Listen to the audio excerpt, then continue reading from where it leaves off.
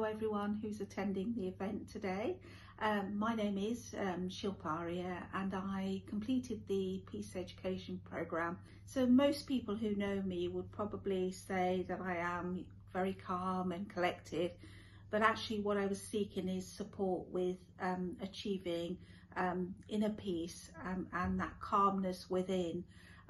After completing the Peace Education Programme, I put that into practice in my life, and I've had various difficult situations, but most recently, about 6 to 8 months ago, I was diagnosed with secondary breast cancer and was informed that that cancer was terminal and that I'm now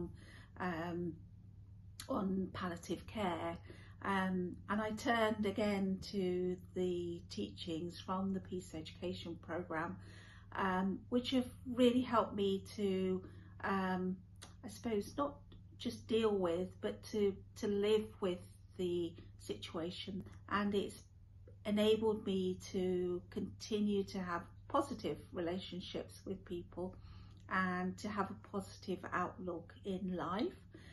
One of the things that I've done is created an express bucket list of things that I want to do, and as it's an express bucket list, I'm trying to go through that as quickly as possible. The first thing that I did was I had a trip to India.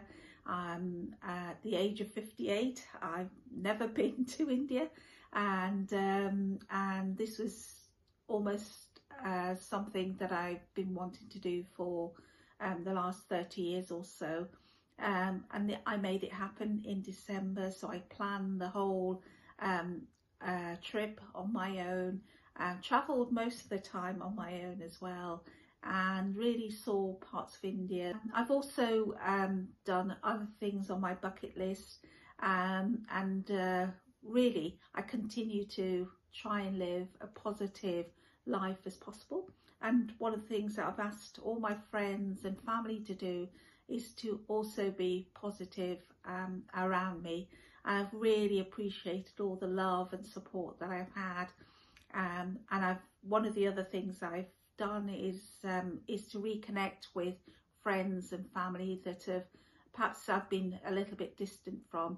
This coming weekend, the reason I'm not able to be with you in person is because I'm going to go and see England play Iceland at Wembley Stadium. And again, this is one of the things that's been on my bucket list forever. And so yeah, I keep ticking those things off my bucket list and keep being positive and having a positive outlook on life.